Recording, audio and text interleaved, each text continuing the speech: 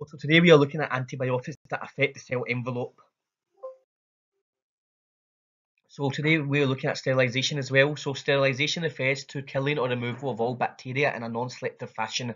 For example, autoclaving involves heating liquids such as media or solids to 121 degrees under steam pressure. The materials must be heat resistant. Ethylene oxide is sometimes used in hospitals for equipment that cannot be heated. Membrane filters have pores that trap bacteria, but these allow drugs and small chemicals to pass through. So therefore, pre-sterilised filters can be used to sterilise delicate solutions. Ultraviolet light is used for decreasing bacterial levels on surfaces such as in operating rooms, however it is not totally effective.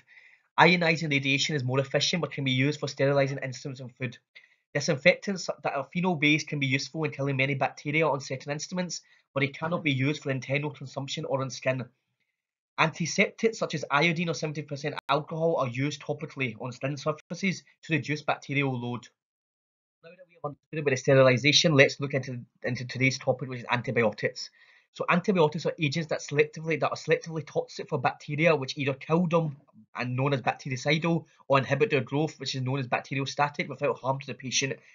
These can be ingested, and these compounds have to act on structures found in bacteria but not in the host. They work most efficiently in conjunction with an active immune system to kill infecting bacteria in the host. After isolation of pure colonies, the susceptibility of bacterial isolates can be tested to a variety of antibiotics.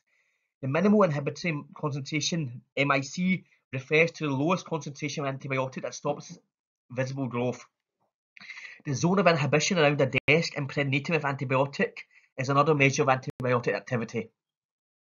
Inhibitors of cell wall synthesis. One major class of antibiotics inhibits the synthesis of peptidoglycan. Once cell wall synthesis involving penicillin binding proteins is inhibited, enzymatic autolysis of the cell wall can occur. Without the restraining influence of the cell with the high osmotic pressure inside the cell, bursts the inner and outer membranes of the bacteria. Therefore, these antibiotics are generally bactericidal, which means they kill the bacteria. Looking at the several mechanisms that are involved in inhibition of peptidoglycan synthesis, there is route 1, which is the terminal 2 amino acids of a peptide chain of peptidoglycan or unusual amino acids D-alanine as opposed to its isomer L-alanine. The antibiotic psilocyrin is an analogue of D-alanine and interferes with enzymatic conversion of L-alanine to D-alanine in cytoplasm. Therefore, subsequent synthesis of peptidoglycan cannot occur. With regards to route 2, the peptidoglycan subunit containing one side chain and attached peptide to be used in cross-bridge formation is passed along the cytoplasmic membrane attached to the undecapronal diphosphate.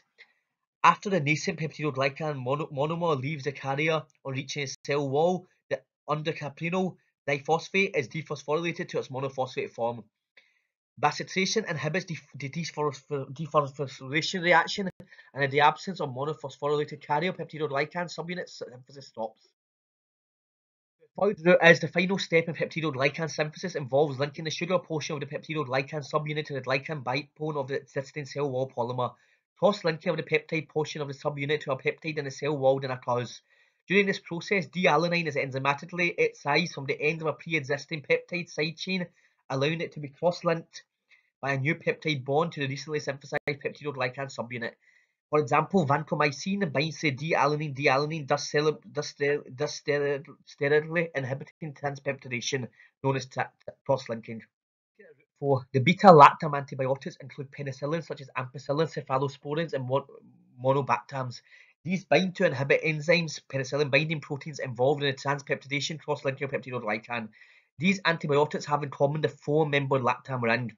Attached to the lactam, penicillins have an additional 5-membered ring, and cephalosporins is a 6-membered ring.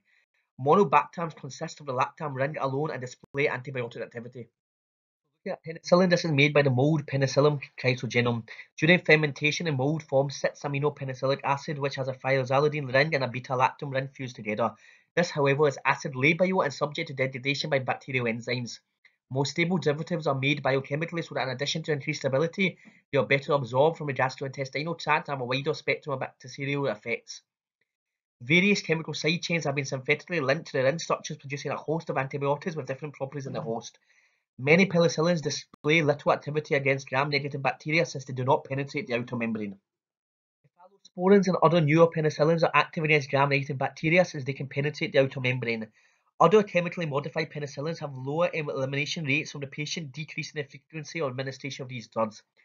Penicillins can be destroyed by beta-lactamase penicillinase produced by resistant bacterial strains.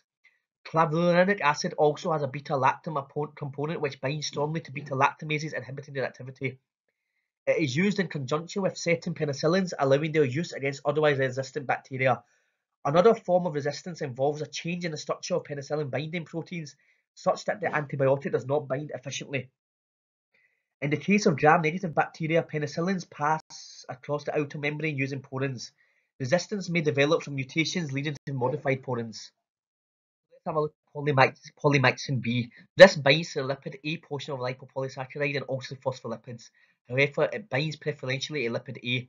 This disrupts the outer membrane of gram-negative bacteria. Since the cell membrane is not exposed in gram-positive bacteria, polymyxin has little activity against them. This drug is toxic to human cells since it can also lyse eukaryotic membranes. This explains its limited clinical use. Another antibiotic we want to look at today is vancomycin. So this is a last resort drug against gram-positive bacteria. It is a glycopeptide made by an Acinetobacter species. Vancomycin resistance has arisen, making this antibiotic less useful. It is very hydrophilic and forms hydrogen bonds with terminal D-alanine moieties of the NAM-NAG subunits and stops polymerization of the subunits to form long chains. It also prevents polymer cross-linking. Vancomycin use is often replaced by daptomycin. Daptomycin is a natural lipopeptide that is used to treat multi-resistant gram-positive bacterial infections. It is a natural product made by the soil fungus Streptomyces roseaporus.